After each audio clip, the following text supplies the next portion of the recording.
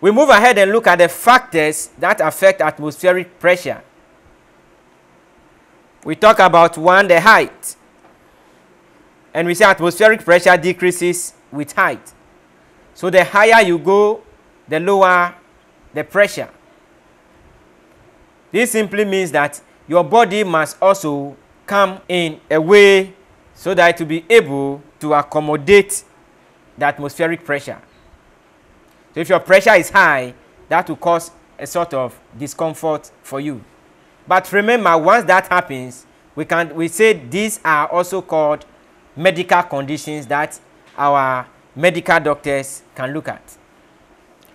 Again, atmospheric pressure depends on temperature. An increase in temperature causes an increase in the atmospheric pressure and vice versa. We want to talk about an experiment to show the presence of atmospheric pressure. One thing you need to take note is this.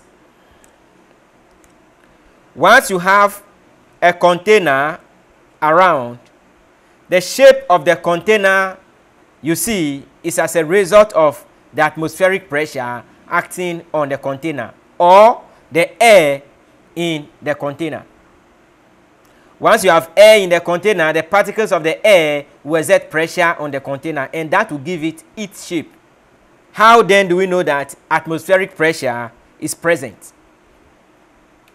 Let's look at the diagram on the screen. We are looking at the diagram on the screen. This is a can. We connect this can to a vacuum pump. What we are going to do is that we are trying to withdraw the air from the can. And after everything, that is the shape you are going to see. So a closed can with a hole at one end is connected to the vacuum pump. The pump is turned on gradually to withdraw the air from the can. And this decreases the pressure inside the can.